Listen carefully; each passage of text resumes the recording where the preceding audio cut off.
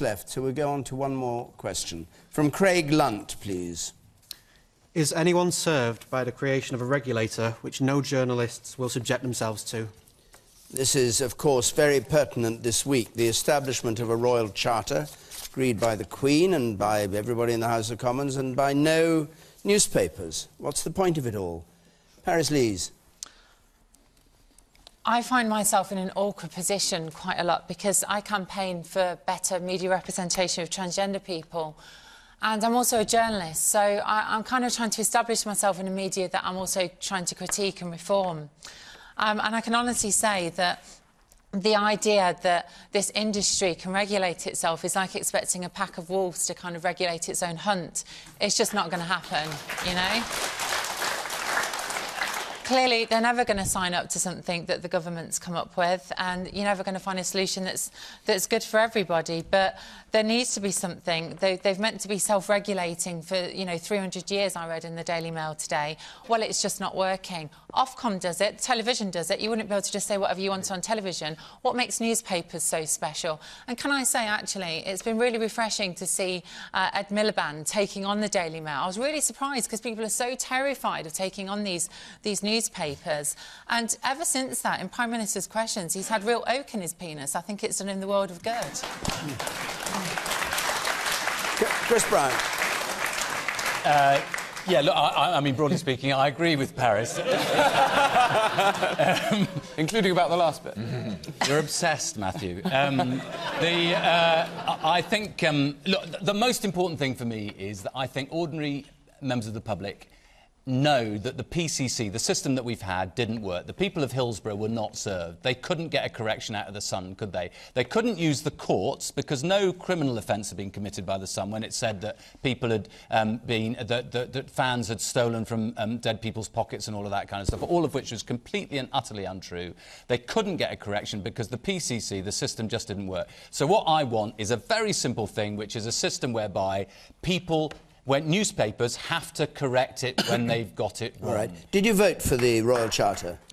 I can't remember whether there was a vote, but I've campaigned for this for so long now. Do you think it's fair that under the Crime and Courts Act, yes, courts are told that publishers who don't belong to this Royal Charter, which none of them wish to belong to, will have to pay not only their own legal fees, but the fees of people who sue them and are found to have no case, but that everybody can sue them without any risk of losing money themselves? The proprietor will have to pay. Is that fair, or is that bullying the press?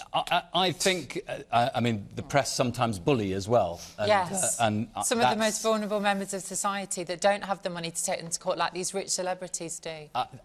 Which is a very important point, and that's why I think it's important that what Lord Leveson tried to do and what the Charter tries to do is it simply tries to say that there should be a fair system, and it's up to newspapers whether they sign up to it, but there will be incentives for them to do so. The incentive is that if they sign up to the Royal Charter system, then there will be a cheaper way of arbitration.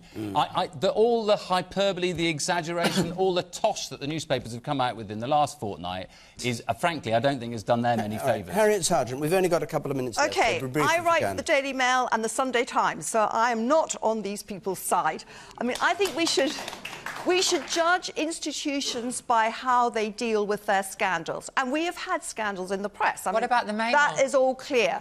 But how have they dealt with their scandals? Well, what do we have this week? We have 2 editors on trial. We have 8 journalists on trial in the courts. The News of the World no longer exists. Careful, no, careful when you talk about this. Now, let us just look how other institutions have dealt recently with their scandals. Let's look at the BBC. Let's look at bankers. Let's look at the NHS. Well, what happens there? I mean, are there people, when their things happen, are there rotten apples? Are they in jail? Are any of them on trial? I don't think so. All right. Well, Jeremy Browne, Harriet, we've really got to come to an end because we're over. I'll respond direct to that point. I'm in favour of free speech, free expression, free press, but it's not a completely unconditional freedom, and that freedom comes with responsibilities as well. And we also ought to protect weak people, vulnerable people, from the effects of the powerful. And the powerful can be the state, it can be companies, but it can be groups of organisations, including newspapers. And the winds of change are blowing through large parts of our country. We know it in Parliament, where it's happened, and it's happened in trade unions and elsewhere. And the days of everybody sort of self-regulating and don't you worry about it too much, and we're not going to have any transparency or openness, I think those days are going, not just in the media, but across the board, in services, in companies, as I say, in Parliament. Well, and I think the media have to realise that they have responsibilities as well. I have to move you on. Thank you. Matthew Hancock, the stalemate is between a royal charter on the one hand and a press who says they'll have nothing to do with it. What's going to happen?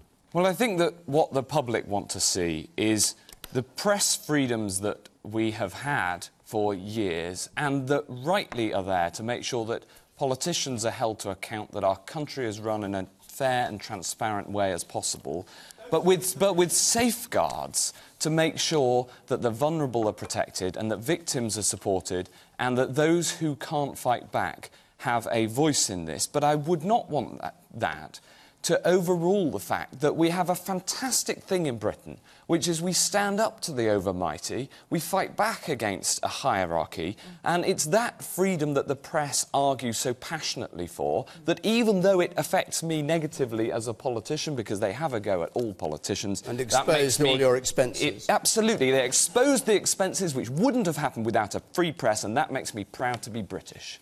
Yeah, but what's not said is that actually the press are the hierarchy.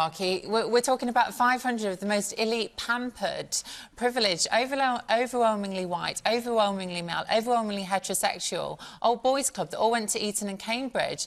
And they're Sorry, are you talking about the BBC or the NHS? the whole of the media. On which note? I just wish the Prime Minister would do it occasionally.